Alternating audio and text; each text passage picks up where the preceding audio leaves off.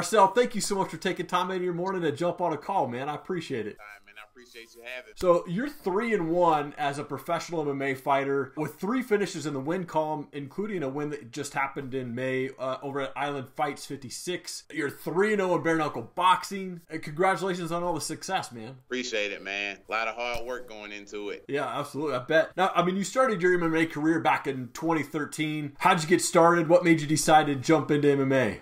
It was 2014 when I actually jumped into it. I took a fight 2013. I think it was like December. It was just random. Somebody said, hey, like you should try a fight, and I done it. I was up at the time still doing Canada football. I got finished with it. I come back here to do grad assistant in Alabama with Coach Saban. Eric Anders at the time was a pretty hot guy with strike hard. He was about, I think, 8 or 9-0. Him and I, we both played at Bama together. Okay. What type of guy he was, what type of athlete he was. I come down and I see him plastered everywhere, and I'm like, man, like he's pretty good, but like I think I'm like a little bit better than he is, athletically, from like us just playing together, me knowing him and being around him 5 years. I was like, doing this good at like MMA, maybe I need to pick it up and check it out. He invited me to come out to actually train at one of the gyms that he was at. I went out a couple times, fell in love with it, and the rest is history. I think I originally went into it just because like I wasn't getting where I wanted to get football wise, and I wanted something else to do. I still had that hunger inside of me to compete at something, and that just happened to be what clicked and what happened at the time when I come back down and do grad assistant. Okay, man, that's awesome. I mean, you've now added bare knuckle boxing to your fight game. Like I mentioned, you're 3-0 in bare knuckle boxing. What made you decide to take the gloves off and go get into the bare knuckle boxing side of things? Man, when I jumped into this, a lot of people tell you have to pick something that you like. It's either, Jiu Jitsu, wrestling. Yeah. You got to pick one and stick with it. Yeah, you want to, like kind of learn everything, but you want to master one art. So that way it's, your bread and butter. When I jumped into it, I jumped into doing boxing. I fell in love with it first over anything.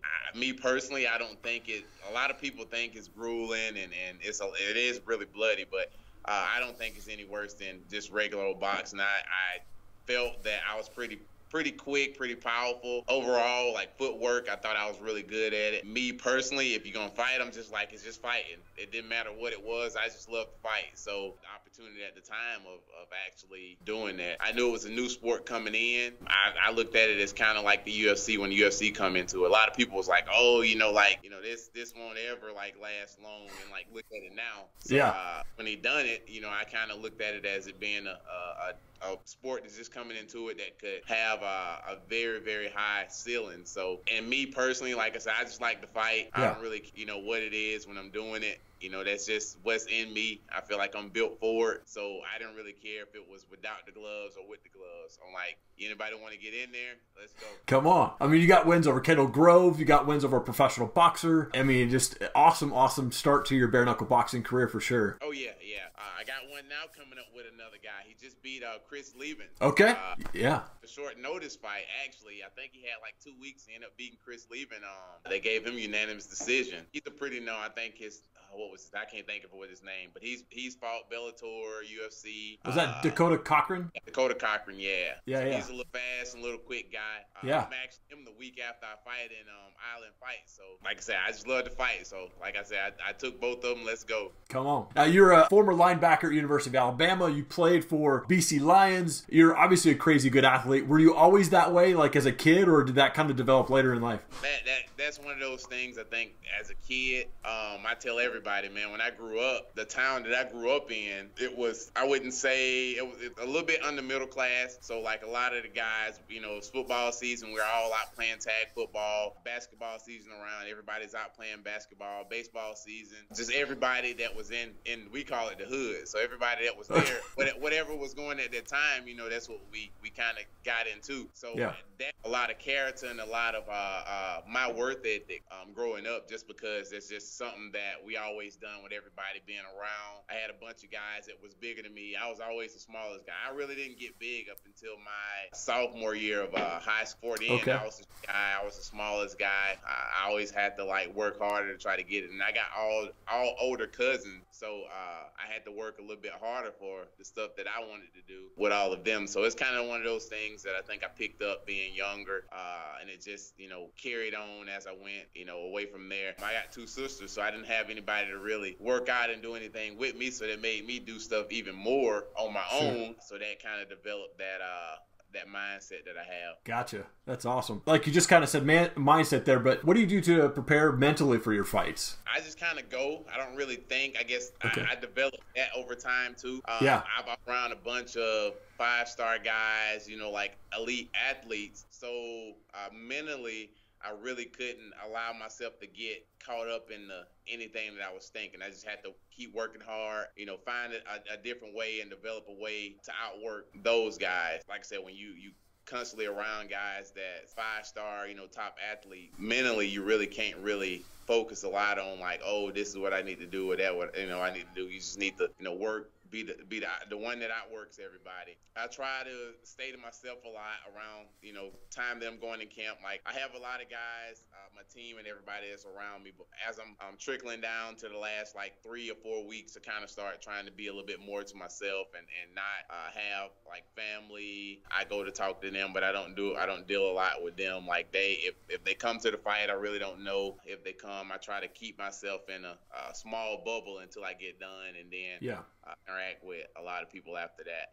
That's one of those things too that I developed with Coach Saban, man. We kind of, you know, you go until it's about game time, and then you kind of trickle down, and it's business now. You don't really go outside activities. You don't have anything outside interference. You just kind of go and figure out what you need to do, you know, handle business, take 24 hours to reflect on win, loss, or draw, and then keep on going to the next one. Come on. What are you feeling like when you're backstage, getting ready to walk out to the cage or the ring there? Do you ever feel nervous, or do you ever feel fear coming over you? Oh, man, if anybody says that's one of the hardest things I probably can say. It's so many mixed emotions. Sure. I played with, you know, Alabama and played in big programs, and I had, you know, 150,000 people, you know, in the stands looking at me and you know, millions viewing, and it still doesn't compare to coming out, you know, being that single person coming out, getting ready for a fight, because, you know, you warming up, you don't want to warm up too early, and then have a adrenaline dump when you go out there, and then you want to wait too late, and then you get cold, and then you got the mixed feelings with coming out of being nervous a little bit, needing that first like initial, like, you know, let me grab this guy to kind of see what he's packing. So it's a lot of emotions that goes into it. So you have to learn how to bundle them up. Me personally, I try to listen to music and just try to keep myself like loose and moving around, so that I'm not doing a lot of thinking, not doing a lot of exerting energy before I need to. Because I've come out, which I've seen Eric come out the same way, man. We're so used to, we come out, you know, flat sometimes. And that's because, you know, like just how we are and how we used to warming up. But I think I come out flat. I've come out flat a couple times, but I usually finish pretty decent. But that's hard thing. Those a lot of fighters I can guarantee have a lot of mixed emotions, because there's a lot that goes into it, you know, going from there and leaving from that backstage to go out in that ring. So you have to learn how to compress everything and keep it in one circle there. That's awesome, man. Sounds like you have a couple more fights coming up. When are they coming up? What's going on with the next couple fights you got coming? I have August the 2nd, I'm fighting Pensacola with Island Fight. It'll be on UFC Fight Pass. And then the week after that, I'll fight in Biloxi at the Coliseum there with Bare Knuckle. It's like now I'm up in here now. As you can see, I'm up Come in on. now. Yeah, I'm a wrestling gym right now. I just got finished doing kickboxing. And now I'm hitting wrestling up in here right now. So it's never ending. Yeah, awesome, man. Well, I got 5 rapid fire questions for you, if that's all right. Go. What's the biggest fish you caught? Bass. I have one right now, man. I caught 3 years ago. Was about 20, I think 8 inches. Wow. Come on, man. That's awesome. I live up in Coeur d'Alene, Idaho. Massive lake. It's huge. So awesome fishing. If you're up here, make sure you bring your pole. Oh, yeah. I'm coming up there probably within the next month or so. Like I said, I know quite a few people up there. I stayed up there for quite a while. Sweet. When I was in Canada, up in St. Mary's, I actually had a house up that way. So I know quite a few people up in Coeur d'Alene and Spokane. This is always a funny question to ask, but who's a guy that's hit you the hardest? Brandon Martin. Okay. That's awesome. My first bare knuckle fight, I had a guy named Brandon Martin that I fought. And I fought a lot of guys that's like pretty strong and pretty powerful. But I guess with that bare knuckle not having the gloves on made it a little more. And I think I underestimated him when we went in. I thought he was a little shorter than I expected. We come there, he was 6'4", just like me. And then he's from Louisiana, so I'm like, man, when I see him, I'm like, he got a cut on his face already, look like he's like has. So I'm like, oh man, this is gonna be a brawler.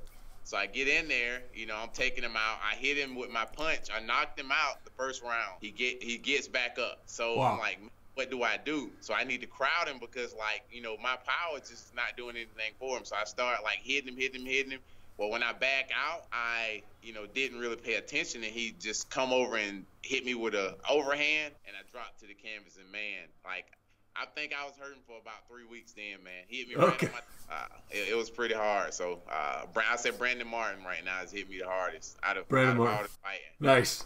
Do you have a favorite fighter? I do. Boxing-wise, it'll be Floyd. Just because I like the way his work ethic, the way, you know, like he does things. I like Lima right now, man. Okay. Douglas Lima from ATT in Atlanta. Yeah. He's a hard worker, man. I've been down that way and I've seen him work, so I like the way he works. Last question for you. What motivates you to be successful?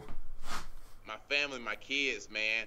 Failure is not an option. So me, you know, continuing to go no matter what, and for them to have something to look up to and see no matter, you know, like what obstacle you have, you can constantly, you know, like go from there. I don't let that one moment define me, whether it's good or bad. I just keep on going. That's awesome. Marcel, I want to also give you an opportunity to give a shout out to teammates, coaches, sponsors, anybody like that as well for you. Oh man, that's a big list, but I like to go out and I'd like to thank just pretty much all my supporters, anybody that follow me, put anything in me. Well Chiropractic, Vestavia Wrestling, got Gracie Baja and Pelham, Garage Kickboxing. I have Q6 Fight. There's a lot of people that put, you know, work into helping me. So there's a long list of a lot of people that I didn't, you know, name, but everybody that sponsored me, man, I couldn't do it without all of them helping me and putting their endless, you know, amount of time in to make sure and ensure that I'm at top shape for all these fights. So all of my supporters, all of my sponsors that put all the time in that they don't really have to do, you know, like that's the biggest key, and that's why I'm able to be successful, between the coaches and my sponsors taking care of me. Awesome. Man, I hope the next time that you talking to me, it'll be me getting ready to debut for UFC. So stay in contact with me, and I'll keep you updated with everything. I like to come back on when I'm actually making that transition. I'm looking at it being pretty soon. So awesome. Everybody, you know, like if they don't know, you know, keep on looking for me. I'm trying to get up there now to train with one of you guys up there, Killian. Kate Estes? Yeah, he's been on my show like 4 or 5 times, man. He's a great dude. He's a good guy, man. I like the way he fights. So I'm trying to get up there, eventually come up there and get some training in with him. Marcel, it's an honor to get a chance to speak to you today, man. Looking forward to seeing you continue to get that win streak going to bare knuckle boxing and MMA. And thank you so much for your time, man. I appreciate it. I appreciate it. Thank you so much for watching the show. Please subscribe to our channel. Would really appreciate that. If you could please give us a follow on Facebook, Instagram, and Twitter as well. And please check back. We're always bringing on awesome people for the top rated MMA show, and entrepreneurs, world changers, and success-minded people for the Bearded Biz Show. Thanks so much. Have an awesome day.